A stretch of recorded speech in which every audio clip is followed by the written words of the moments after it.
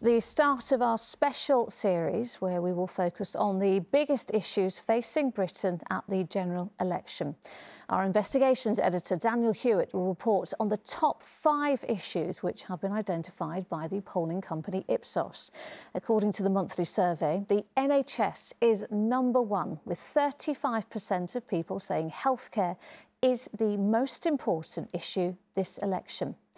Inflation and prices, otherwise known as cost of living, the economy, immigration and housing.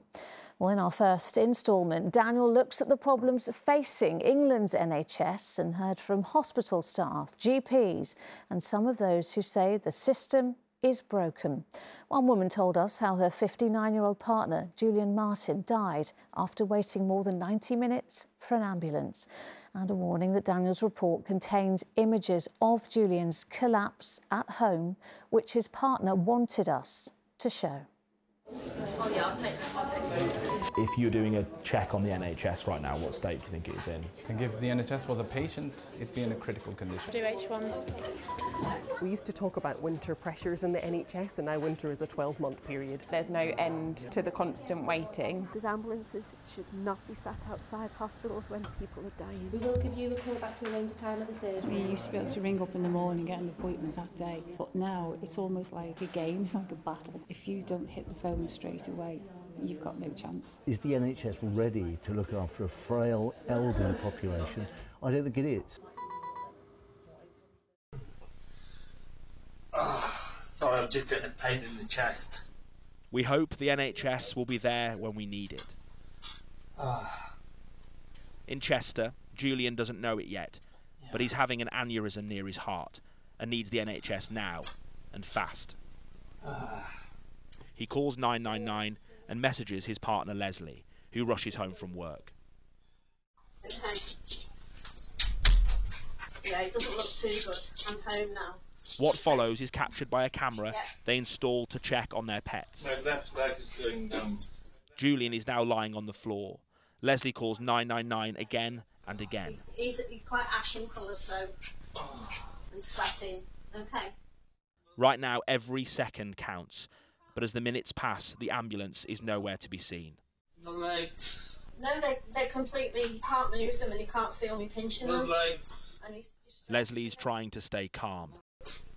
And as day turns to night, eventually paramedics arrive, an hour and a half after Julian first called, and he's taken to hospital.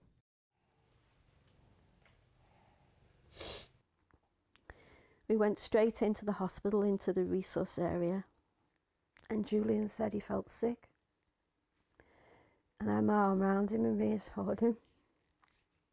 Then he said he felt faint, and then he died. Julian was 59. Leslie wanted us to use the footage to show the reality of what he went through. I'm angry that an amazing, wonderful man never had the opportunity to fight for his life. I miss him dreadfully, and I feel that everybody who dealt with him that day failed him. Our health service is broken. North West Ambulance Service said their sincere condolences go to Julian's family, and they will meet with Leslie soon to discuss the findings of their investigation. Ambulance response targets in England are consistently being missed. In January, the average time for heart attack symptoms was 40 minutes, more than double the target of 18, as patients struggle to get into A&E departments. We've come to Ipswich General Hospital. Fred, hello. The number of patients attending A&E is up 25% in 5 years. Why is he so drowsy? And it shows. Two things quickly become clear. Patients have nothing but praise for those caring for them. The staff on the ward have been absolutely brilliant. I mean, I can't fault them. I'll be glad to get on to some proper food, though. I mean, sort of the nurses, the doctors, they definitely need more money. They need something. But they are overrun. The demand unrelenting. I'm struggling to recruit consultants because I think sometimes they look at us and think, I'm not sure I want to do that with my life. It certainly feels as bad as it ever has been in my experience. The COVID pandemic, industrial action, trying to see if we can cover as many things as we can with a dwindling number of staff, waiting times being getting longer and longer by the day. David has been living in this small cubicle for 4 weeks. He needs a heart operation, but at another hospital, and there's the ever-growing waiting list. You know, I can't say that I blame anybody for it, other than the fact that NHS can't cope. Is that your conclusion? Nothing wrong with the people in it, it's just that they don't have the facility. In truth, I don't think the NHS can continue to soak up the huge demand that we're seeing. The NHS was designed in 1948. Life expectancy was 68. We do need to see whether or not the NHS is fit for purpose. Now we need planning for the next generation and not for the next election. Good morning, Fleetwood Surgery. 300 miles north, this Lancashire GP surgery is prescribing similar warnings. They are seeing more patients because more are living in pain, waiting for hospital treatment, like Mike, who has arthritis. I've lost all the strength in my hands. I can't even, this is how serious it is, I can't even open a can of beer. And Phil, who's just had a knee operation that he had to wait more than a year for. Nice to meet you. This is Dan, Dan. by the way. Nice to meet you. How are you? So Phil was supposed to have his post-op check at the hospital. Okay. But they're so busy that they weren't able to fit him in. 6,500 people rely on this surgery, but Dr. Janjua says he's had a real terms cut in funding per patient in the last 5 years. You're going to start seeing more and more practices closing. We'd be lucky if we have general practice as we know it within a couple of years, unless things change dramatically. Patients are sleepwalking into a disaster where the future looks very, very privatised. I know in a place like Fleetwood, it's a deprived area. Most people can't afford to go private. Public support for the NHS is unwavering, but faith is faltering in its capacity to cope. By any measure, it's under pressure like never before. Daniel Hewitt, ITV News. So just some of the issues facing England's NHS. So what do the main parties say they'll do about it? My health correspondent Rebecca Barry is here to guide us through their policies. Rebecca. Yeah, public satisfaction with the NHS has fallen to its lowest level ever recorded. So whichever party wins this election faces some huge challenges. Health is a devolved issue for the 4 nations in the UK. We're focusing on England because Westminster has responsibility for the NHS there. First up, the waiting list. Millions of people are waiting for non-urgent operations.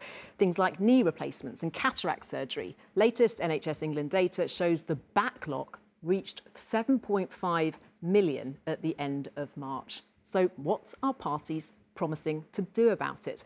Well, cutting NHS waiting lists was one of Rishi Sunak's top 5 priorities. And while the backlog has fallen by 200,000 since September, the waiting list remains higher now than when he first made that pledge. Labour's promised to clear it within 5 years with more evening and weekend appointments and using the private sector, paid for by a crackdown on tax avoiders. Meanwhile, the Liberal Democrats say that they'd invest in public health and prevention so that fewer people get ill and need treatment in the first place. Another major issue, staff shortages, stretching resources and affecting morale. The NHS in England has more than 100,000 jobs unfilled. That's almost 7% of the workforce. The Royal College of Nursing says almost half of its members are currently planning or considering quitting. The Conservatives have delivered on their 2019 manifesto pledge to hire 50,000 more nurses, but unions say that's still not enough to meet demand.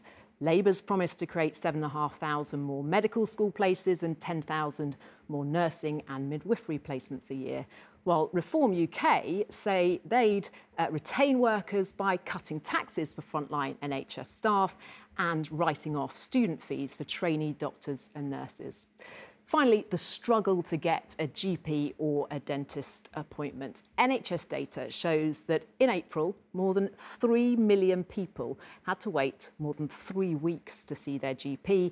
Meanwhile, there's a crisis in NHS dentistry, with tooth decay the #1 reason for hospital admissions for young children. The Conservatives say that they would incentivise dentists to take on NHS patients, build 100 new GP surgeries in England and expand the use of pharmacies.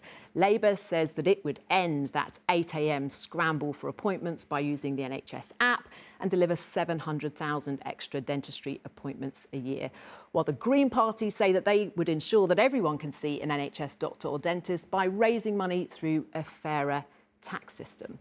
And on top of all that, Lucrezia, there is the ongoing industrial action, with junior doctors walking out just days before the election and even GPs now threatening to take action. So it is a daunting to-do list.